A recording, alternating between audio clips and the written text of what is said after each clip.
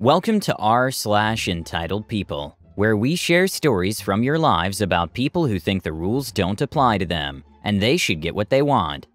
Thank you, friends, for subscribing to the channel, and for so many likes. And today we have 3 great stories, so subscribe, hit the like button, and let's begin. The first story. She wanted to sue the neighbors, but ended up setting up the police officer. The second story. Just because he's your cousin and earns more doesn't mean he should buy you a car. The third story. The dude spoke negatively about my project work, but in the end I became his teacher. The first story. Entitled neighbor harasses my parents, brings them to court, and ends up getting the police chief investigated and making his adultery public. This story isn't my story but my parents'. At this time, they were newlyweds and had moved into a lovely apartment complex. Since they skipped having a large wedding ceremony, both of their parents furnished their new apartment from top to bottom. Everything would be going smoothly, right?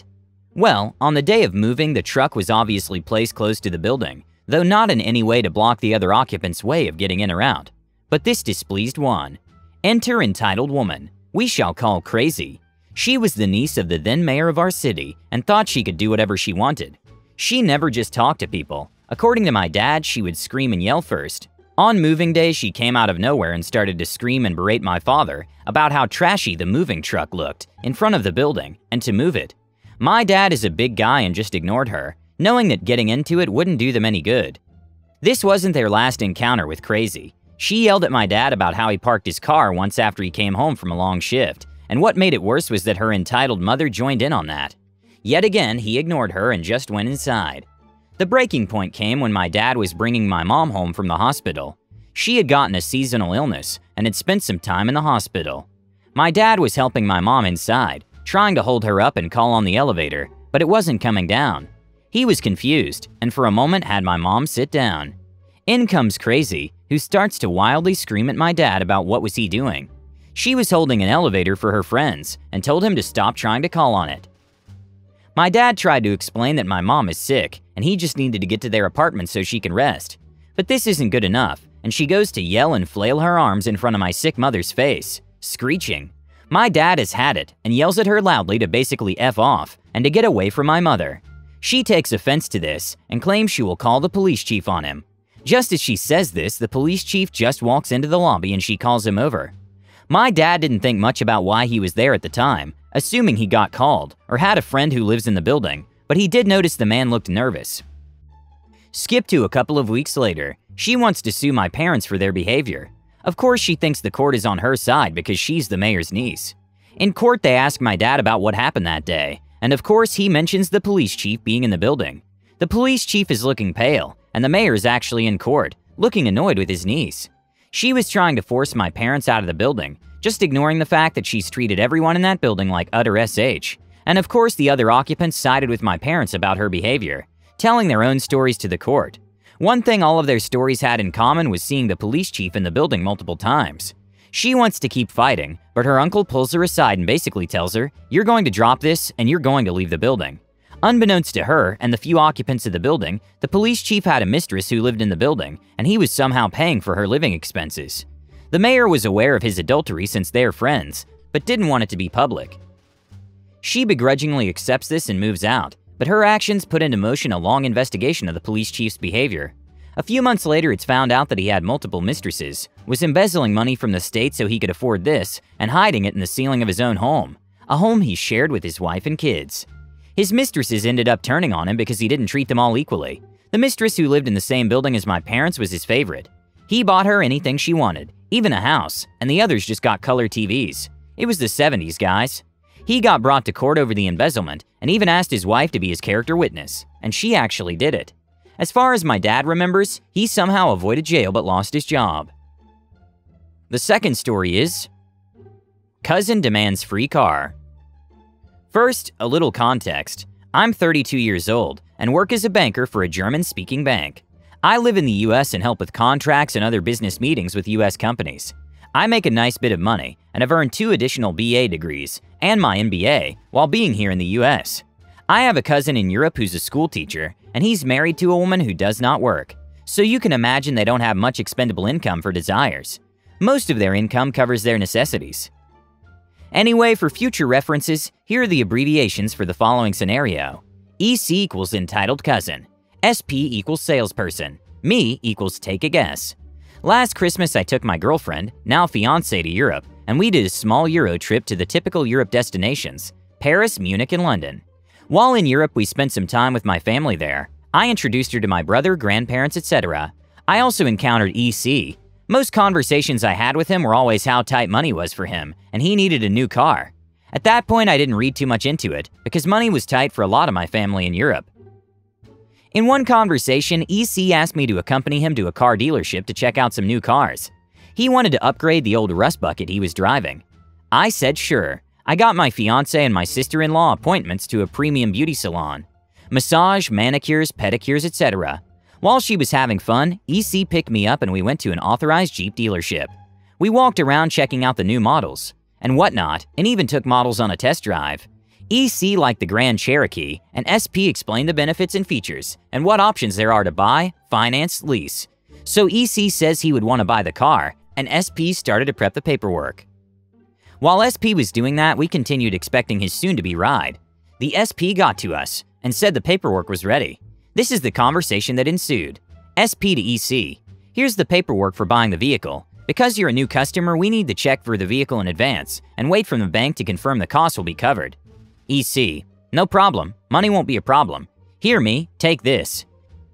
EC shoves the paperwork in front of me, and I assumed he wanted me to look over it to ensure everything looks fine. I read through the fine print and asked some follow-up questions, and concluded the contract seems like a great deal. Me passed the paperwork back to EC. EC. Why are you handing it back to me? Me. Because it's your contract. EC. So I have to sign it? Me. Yes, it's your deal. EC. Okay. He signs the paperwork and hands it back to SP. SP. Good, now if I could have the check so our finance department can call the bank to confirm the funds are available. EC to me. Give SP a check. Me. Excuse me? EC. Write him a check. Me. No. EC. What do you mean no? You're rich and here to buy the car. Why else do you think you're here? Me. 1. Why should I buy you a car? 2. I'm here because you asked me to be here and go car shopping. I assume to help you with getting a good deal. EC. I don't have the money to buy a car like this. It's Christmas and I want this car. Now write him a check and let's go. Me. I don't care what you want. I'm not buying this car for you. You want it, you have to buy it. EC is getting angry and says, I can't believe how greedy you are. You work for XYZ Bank and make 5 times the salary I do. You need to pay for this car. Me. You are correct. I make 5 times more money than you, and that's even before my yearly bonus. And just because I make and have more money doesn't mean I'm obligated to buy you or anyone else in our family anything. EC. Listen to me. I need a new car. You have spare income, I don't. So be a good family member and write a check. You gave our uncle 5k euros to buy a car. How's this any different? Me. Our uncle takes care of our grandmother, aka his mother, and as a thanks to him for doing that, I sent him that money to help him buy a new car, and that lowered his monthly expenses and was safer for our grandmother to ride in. EC. So you have the money to pay for this car? Me. In theory, yes, I have the funds to buy 3 of these cars if I wanted to, but I will not write a check for this car, not now, not ever. EC. Write this check or I will sue you. SP steps in. Gentlemen, it appears that I won't be getting a check here today. EC. You will get a check. He's going to write one now. Me to SP. It appears that EC brought me here under false pretenses, and since he does not have the funds necessary for the purchase of this vehicle, he wasted your time and mine. I'm telling you, you will not receive a check from me. If a check is written today, it will be one of EC's. EC. Stop being so selfish. Buy the car now. Me. F you, EC. We're through here. SP is annoyed and asks me to please leave, and tells EC to get out and to never come back again. EC. No, I'm taking that Jeep and me is going to pay for it. SP to EC. You will leave now or our legal department will sue you for breach of contract. EC. What contract? SP shows him the signed contract and says, the one you just signed. You have 30 seconds or I will call the police and have you arrested. EC gets up and leaves shouting and yelling. SP turns to me. Did he really expect you to just buy him a new car? Me. I guess so.